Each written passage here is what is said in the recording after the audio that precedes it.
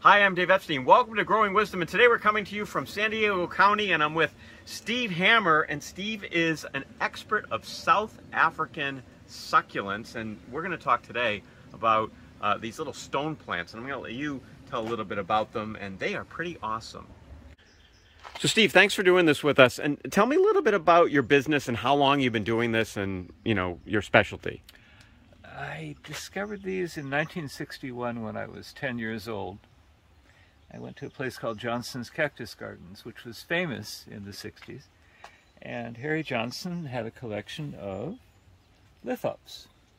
He had about 50 of them, and he propagated them. He got them from South Africa.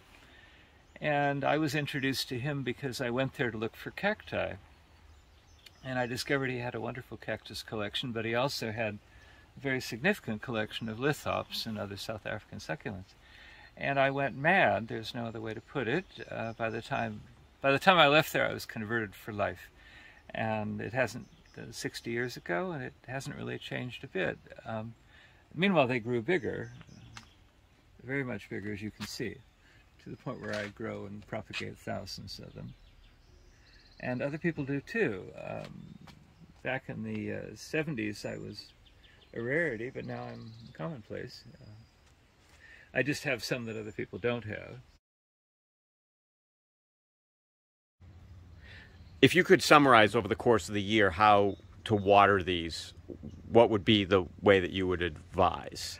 Well, the way I do it here, which is Southern California, which is, of course, a sunny land, they need quite a bit of water when they've absorbed the old leaves, which is going to be between April and June. And from June until September, they're busy with another process altogether. They're making flower buds. The flower buds occur deep in the body, and they slowly come up to the top. During that process, they don't need a great deal of water. They don't even necessarily want it. But when they are flowering, which is going to be September, October, November, they do like water. And then after they flower, they make a seed pod or a fruit.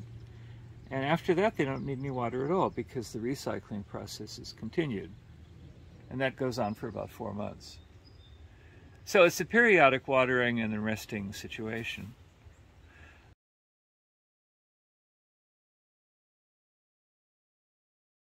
Steve, that was really fascinating. I mean, I was not familiar with these until one of my friends up at Colby introduced me to these plants, and now I've met the guru, the master, and we thank you, and thanks for watching this edition of Growing Wisdom.